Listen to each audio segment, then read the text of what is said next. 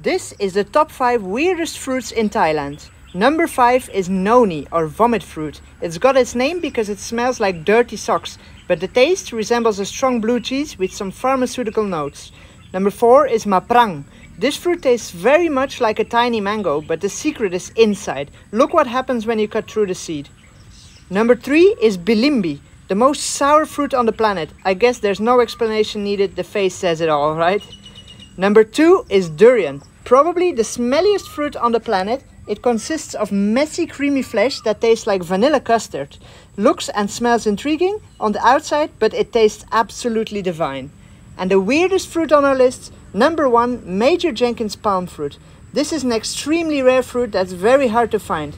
It has a tiny layer of dry sandy flesh over a round seed, but the weirdest part, it totally tastes like a smoked sausage.